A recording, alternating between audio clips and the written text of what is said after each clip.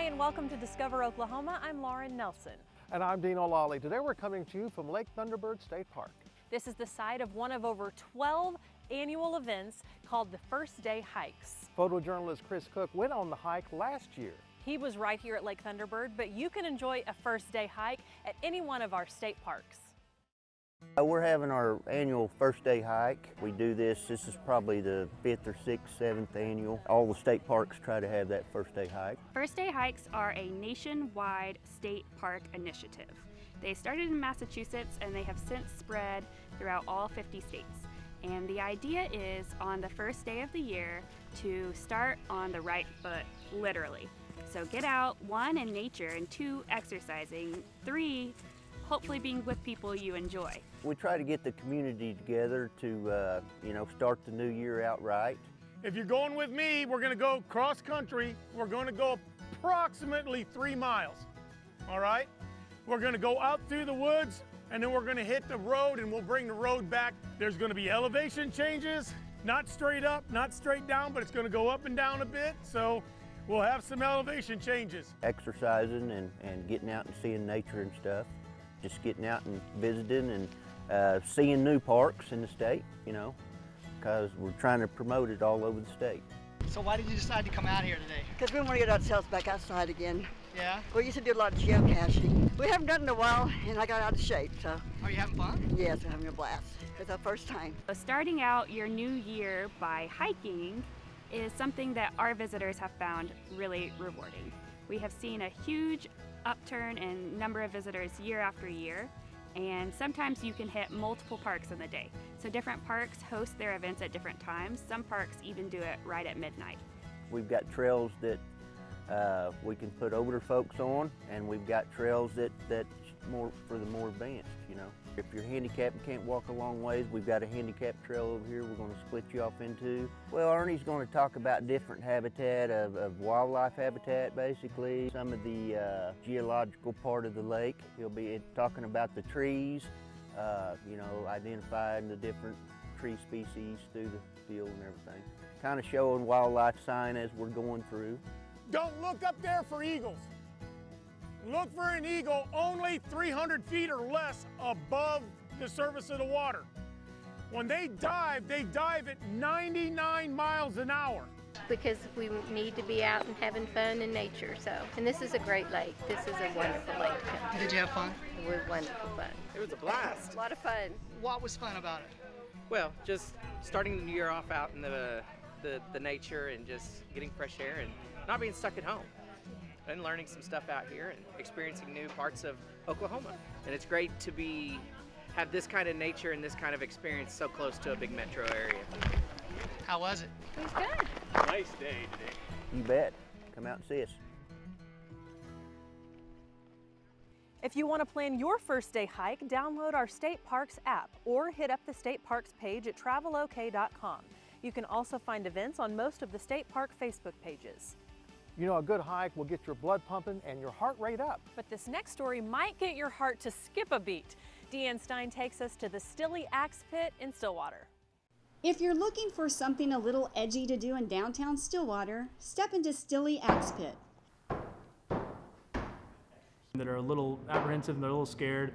Even though it may be a bit out of your comfort zone, Brettley Florence promises the activity is right on point for a good time. You've got to be calm and patient. Just being able to take your arm and do that. It's as long as you listen to your coach, and if you've ever thrown anything, then you'll be fine. Brettley is the manager and one of 2 coaches here, and will walk you through the safety and steps of axe throwing before you even take aim at the target. A lot of times people show up that have never thrown anything in their lives. By the end of it, we'll have them hitting bullseyes with axes, knives, throwing stars, and even machetes and saw blades. I love throwing, I really do. Just sitting there and seeing how powerful you can get the throw and making that bullseye or even a kill shot. I've done that before. It feels good. With 12 lanes of throwing targets, the facility is perfect for private parties and even league nights for those wanting to compete on the world stage. It isn't a mainstream sport, but it's something that people have enough interest in that they're really flocking to it. I mean, since 2015 or 16, It went from, 5,000 throwers in the World League to now there's 23,000. That's a huge growth. After watching for a while, I decided I wanted to give it a try. I don't even like to use knives in the kitchen, so I'm a little nervous here, Okay. So kind of run me through of how this goes. So right-handed or left-handed? Right-handed. All right, so you're going to take your left hand, place it at the bottom of the axe. Okay. Right hand at the top. You want to have your left foot forward and your right foot back. You're going to press your knuckles toward the target like you're punching it. Okay. Bring the axe straight back up over your head. The motion's like you're chopping something in front of you. So straight up, straight down. You want the motion to be smooth all the way through it. When you get at eye level, you're going to let go. When you let go, don't flick the axe. Just simply open your hands and follow through. Okay. So you ready to give it a shot? Okay. All right. We'll try it. Moment of truth here. Ooh, I'm nervous.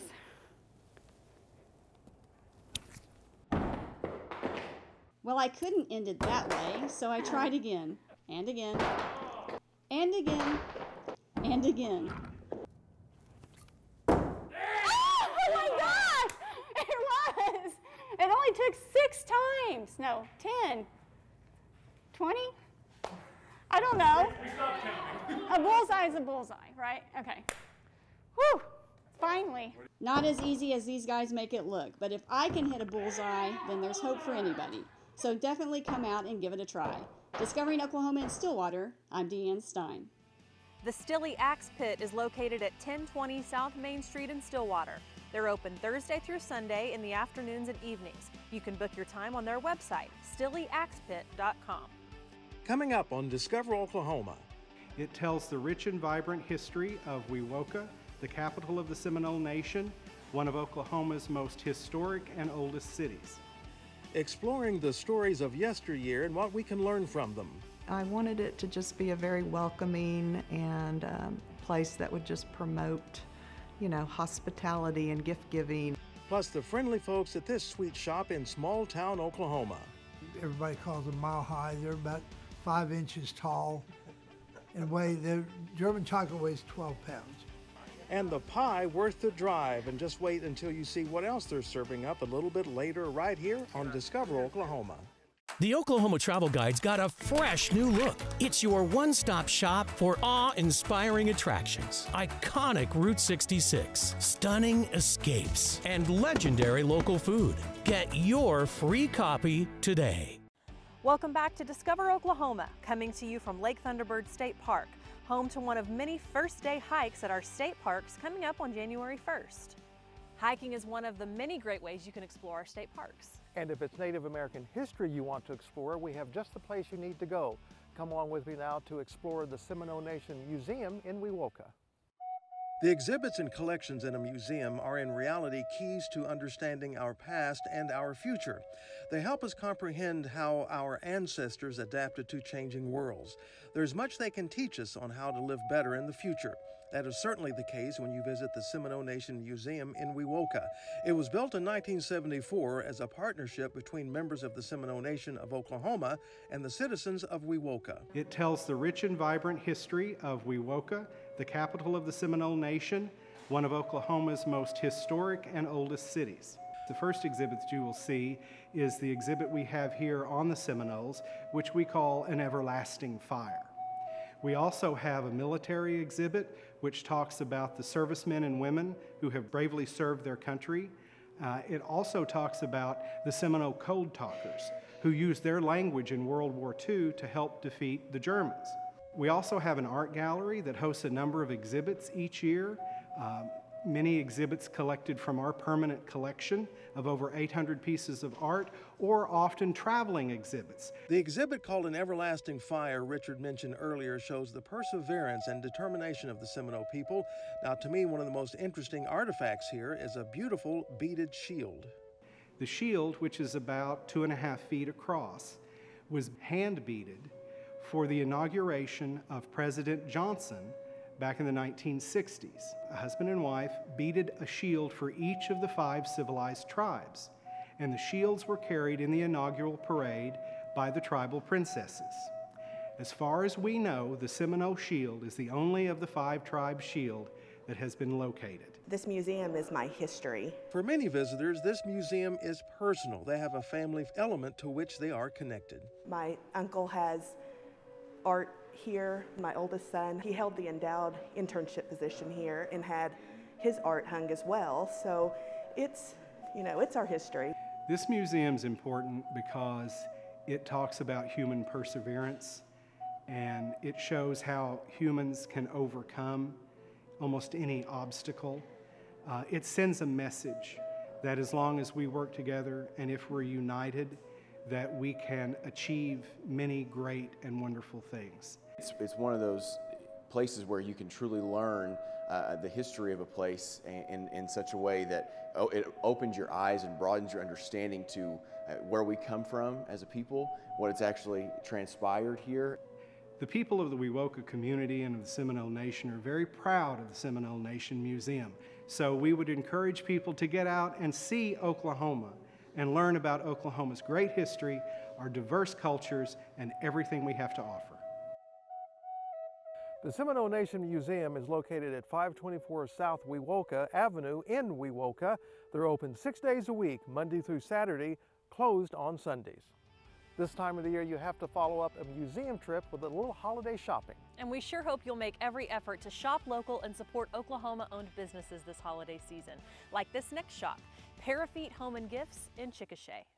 Elegance. That's the word that comes to mind when you enter Perrefitte Home Gifts in Chickasha. I wanted it to just be somewhere that you could come and find a gift. I mean, for babies, for brides, we're going to have bridal registry, baby registry, birthdays, lots of holiday things. The name Perrefitte is unique and it has great meaning to owner Lisa McPherson.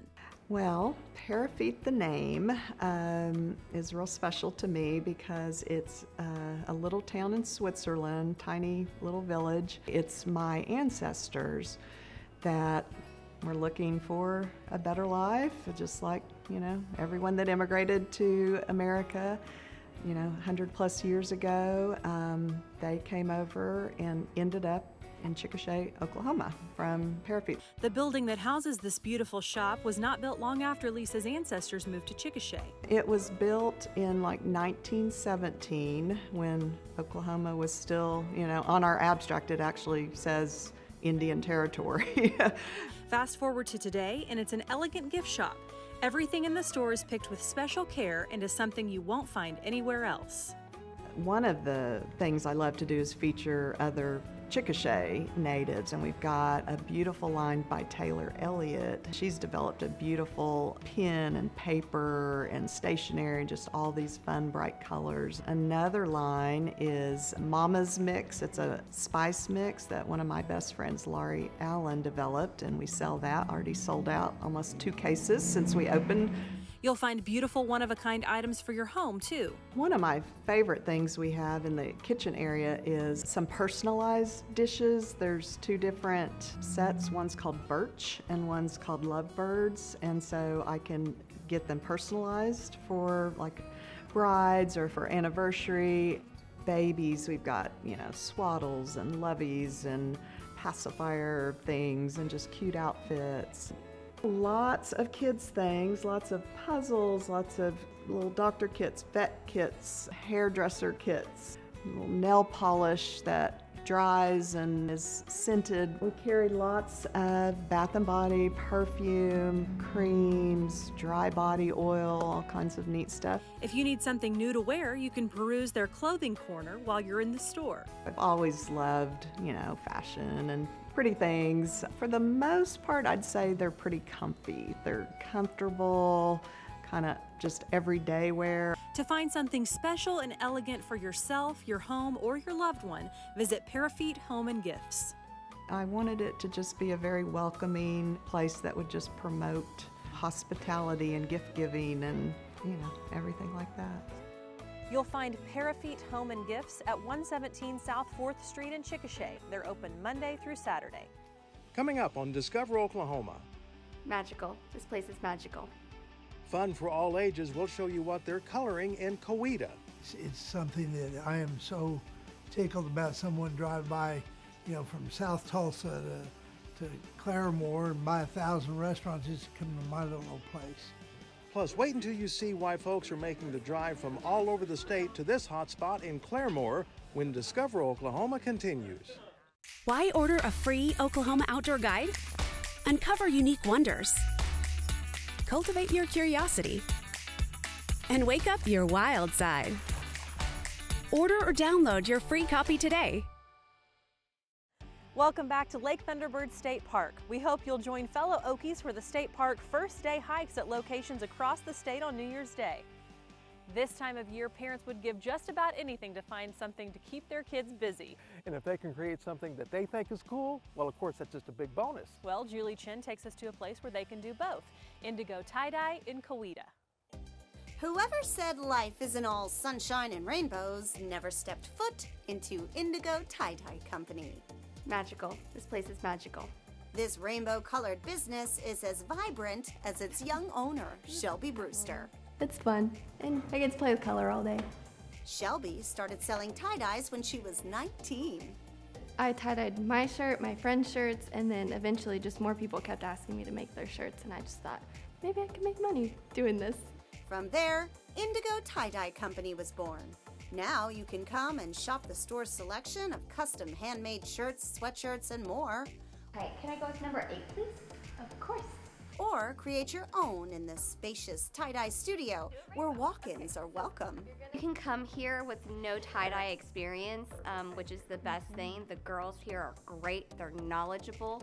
You can walk in and tell them what your idea is, and they can help walk you through the process. And it's a fun process. You'll find everything you need here. Once you decide on an item to dye, then you pick a pattern. There are about a dozen designs to choose from.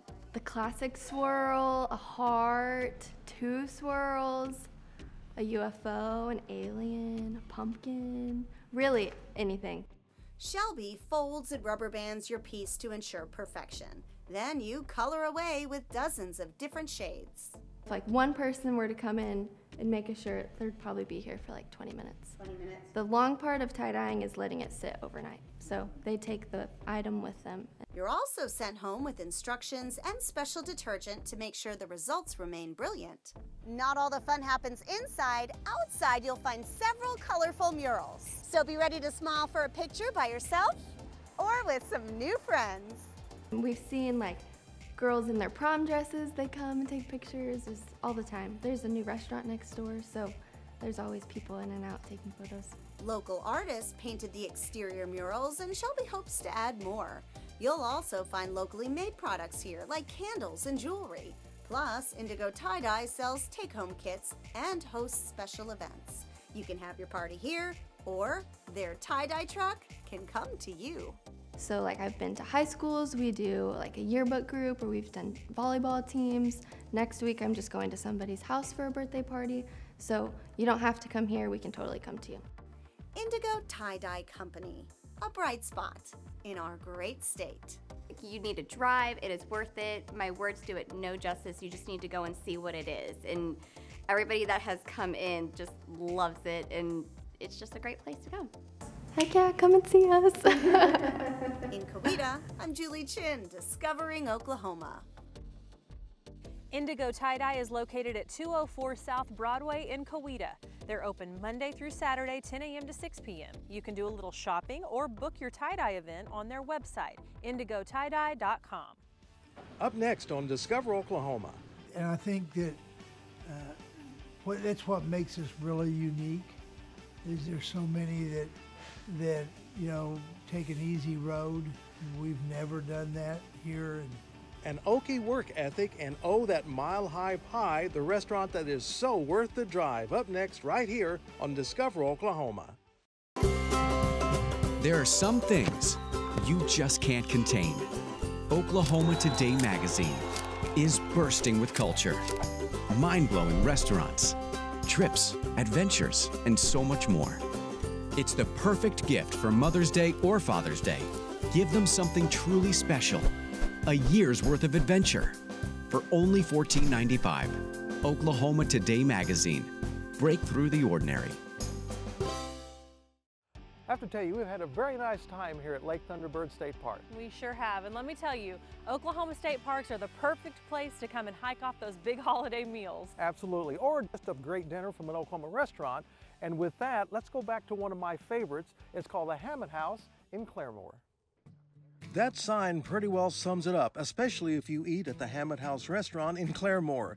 They are known for their down-home delicious food, and I'll talk about that in a second. But those pies, honestly, where else can you describe pies by how much they weigh? Number one has always been coconut cream.